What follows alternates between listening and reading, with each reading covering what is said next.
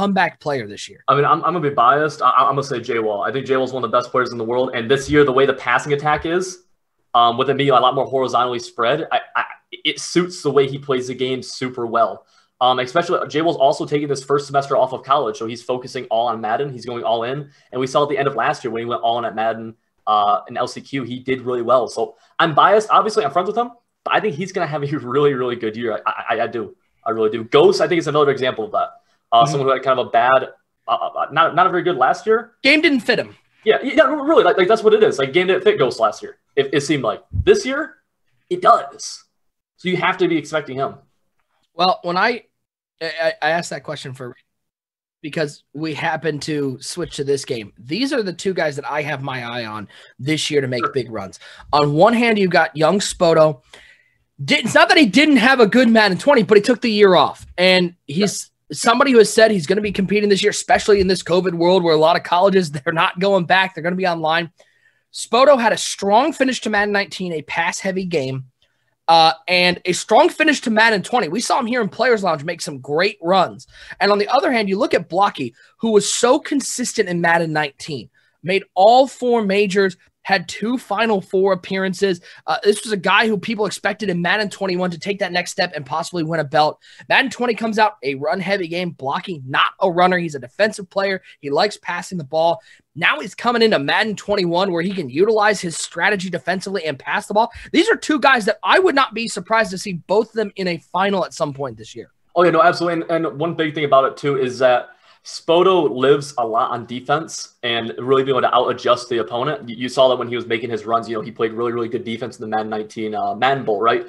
This is a game where I was just speaking about, I feel like it's good defensive players will shine. And if Spoto, assuming he's able to, compete at a high or put the time in while going to school, because I know he is doing that, he should have a good year, I think.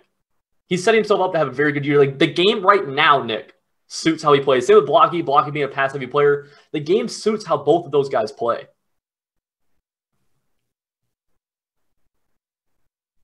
We got a scoreless game in this one between Spoto and Blocky. Spoto with those Arizona Cardinals, a team we said 2 weeks ago, this was a team that we expected to see get some regs play because you got Kyler Murray, you've got that defense, young, hungry, Justin Simmons, Buda Baker, and now you've got an interesting wide receiver addition in D-Hop. And by the way, Kenyon Drake, I believe out of box, 82 overall. Somebody correct me on that. 82 overall running back with 91 speed. This is a very viable team in regs. Oh, yeah, no, they're really, really, really good. Kyler Murray, obviously escape artist. He's like 90 speed or something like that. And he also has the ability called quick draw, Nick, which I don't know if people probably aren't super familiar with it right now, but it's basically when you're under pressure and you get that ball out faster, it's huge. It is absolutely huge to get that ball out and avoiding the throw out of sacks that some people have some complaints about. This is the ability that directly helps counter that. It won't be 100%, obviously, but these Cardinals are really, really good, in my opinion. By the way, I don't know if you saw the photo, but at Giants training camp, they had every defensive back tape tennis balls to their hands so that they couldn't hold. What? So they don't pick up holding penalties. They're trying to get them away from grabbing, and they're trying to teach them better defensive technique. That's about as clever as it gets, a way to try to cut down penalties. That's fair. Yeah. No, I like it. I missed the left trigger X slide. Sliding in this game has always been a dice roll. Yeah. It'll take some getting used to. Yeah, it will. But just make sure one thing you don't do, guys. If you're in the open field, don't hit LT. No. Don't do that. I fumbled a couple. I've been angry. You had the accidental fumble? I've had a couple accidental fumbles. I'm like, ugh. Whoops. It's like spazzing a little bit. There's some change, and this is every Madden ever. I think every Madden has some sort of controller change. Yeah. Everyone complains about it for about a week, then you get used to it. Like, people forget that last year, like, they changed all the controls last year too. For the first month, no one could quick adjust on defense, and then people got used to it. Sure, it's annoying, whatever. Just deal with it. You'll get used to it. Muscle memory. Just do it. Oh, 1st and 10. Spoto with the ball against this vaunted 49ers defense, and he'll find Andy Isabella right up the seam. Love a little quick throw to Andy I to the 33-yard line. Oh, and Nick, also, they're not in regular. Spoto's not in regular gun bunch. He's in gun bunch offset. There's a couple of plays that I like out of it. There's a stock play called it's like double post. It's really, really, really good. It beats man super well, which is obviously one of the better defenses right now, especially in Mutt. And it's just did a great job against that. So I don't know how long bunch offset's gonna stay. Like if people are gonna stick with it, because I know beginning of last year some people messed around with some other stuff and then eventually went back to bunch. But it's kind of cool. 2nd and 10. Back to work on offense. Nearing the 2-minute warning. Murray. Rolling right. Might have him over the middle. Looking for D-Hop to the 2-yard line. Diving catch. That's why they gave up absolutely nothing to bring in that man. Just a hell of a steal for the Cardinals. You go with David Johnson, man. It's not like a pickpocket steal. It's like walking out of Best Buy with 2 TVs and an Xbox in your pocket. Like, it's that kind of steal. Yeah, just waving goodbye. Stop me if you can. Yeah. No, it's waving goodbye, and the Best Buy employees go, goodbye, friend. Enjoy your 2 TVs and an Xbox. And there's Edmonds up the middle. He'll get into the end zone, fights through the traffic, and finds his way for 6. Touchdown. First touchdown of this game going to young Spoto. Yeah, I want to see Blocky. I'm guessing Blocky's also in this in the bunch offset instead of the regular bunch. But I haven't got a chance. I'm also curious. I'm surprised Blocky is I'm surprised he's the Niners. Usually he's more of a mobile quarterback type of guy. I was expecting the Chiefs from him or maybe the Seahawks or something like that. But he decided to go with the Niners, so he's going to be sticking in the pocket. He does have that route come from George Kittle, probably the best tight end in the game. Can we talk about the biggest announcement of the day, though? I mean, I know everyone in the chat's been clamoring to talk about this, and we're going to talk about it. McDonald's launching a spicy chicken nugget. Can we talk about that for a second? They are? Yep. First new chicken nugget flavor in 40 years. Oh, my God. That's actually big. That's like doing a spicy chicken nugget. Huh. And by the way, they're also adding a Chips Ahoy McFlurry, which sounds great, but we know the ice cream machine is broken anyway, so we're never going to get to try it. All the time in the world, and Nelson's going to make the catch. Oh, and do push-ups. Look at him do push-ups off that awesome. one. I'm sorry, that's awesome. Can we talk for a minute, though? Like, Spoto's user right there, he was on Isaiah Simmons, I believe. Like, it was good. Like, it looked good. It looked clean. What up, Shanks? Screamer off the edge, and Jimmy G throws out of that sack, gets it to the halfback, and then the halfback gets gored like he's running against Rhino. Hey, Just Greatness in the chat. Hey, Just Greatness. I played him. He actually knocked me out of DreamHack. I'm still upset about that, Just Greatness. Jimmy G dropping back on 2nd and 10. Blocking is good, looking for the wheel. He's got Debo, 2 feet in bounds, down to the 4-yard line, an absolute dot from Jimmy Garoppolo. That's a hell of a catch. That is one hell of a catch. The sideline animations feel cleaner. Yeah, no. There's Mostert into the end zone. I knew he was going to score. Carry on. Nick, it seems like this year, especially right now, if you're inside the 5-yard line, you just run the ball 3-4 times, you're probably going to get in. With the reaches, you're probably going to get in. Until somebody finds run defense.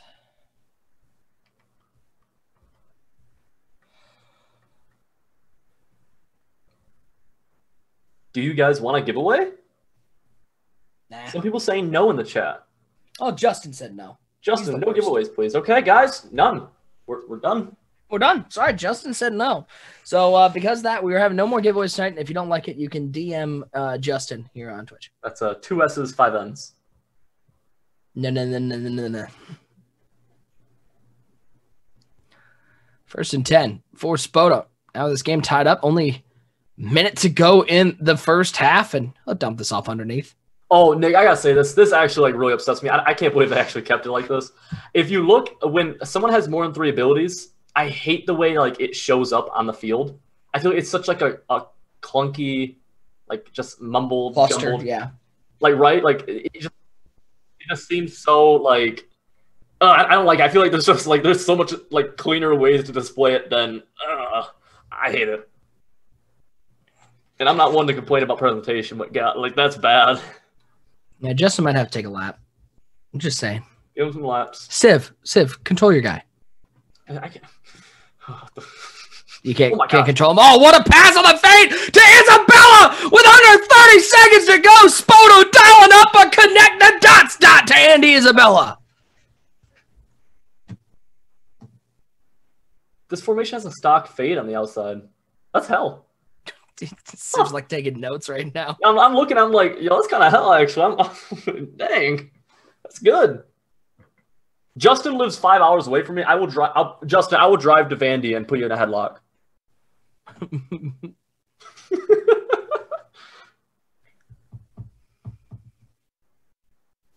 No, that's the thing too, Nick. What you just mentioned, like, there's a lot of stuff. Like, the game's only been out for a couple days, so I've only been able to do so much.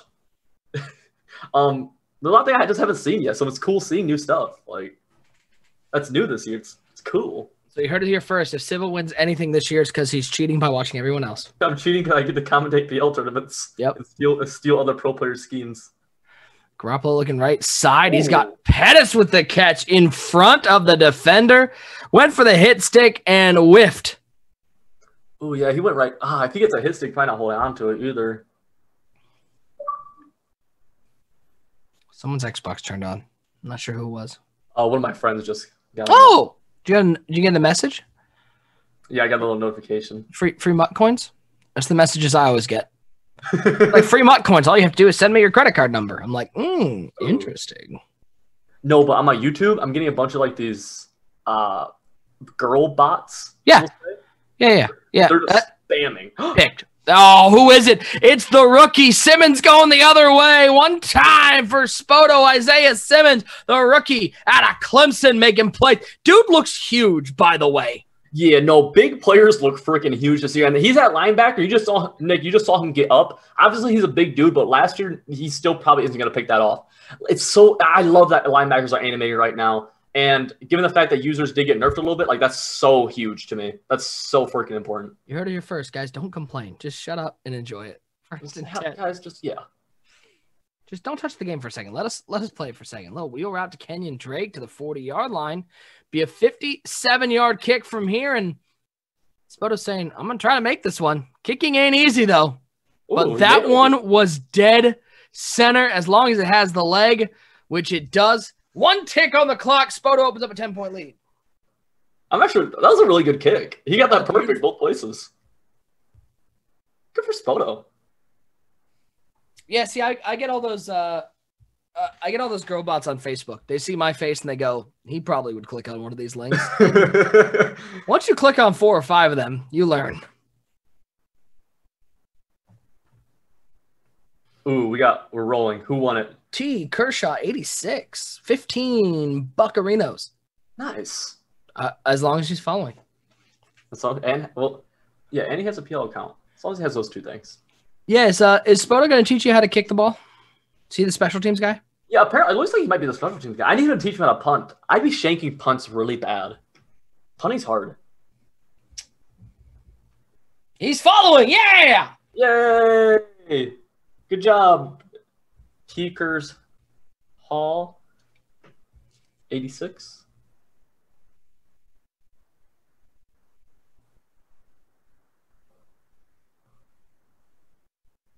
Spoto has ball right now too, Nick. He's up 10. It's not looking good for the block guy.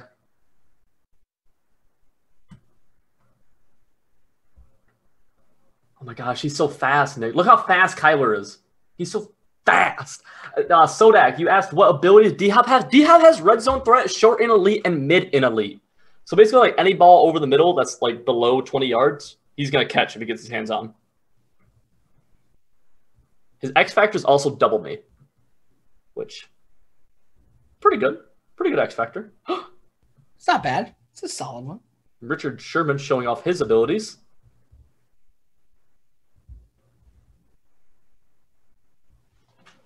Second and 10.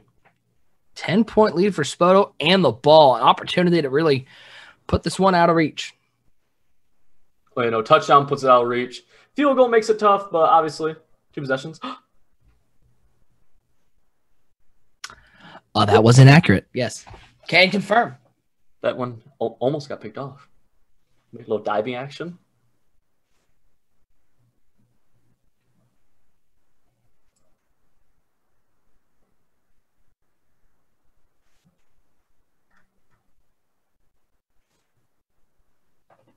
Oh, did he get there? They're gonna give it to him? Oh yeah, yeah. I swear, anything close, they're giving it.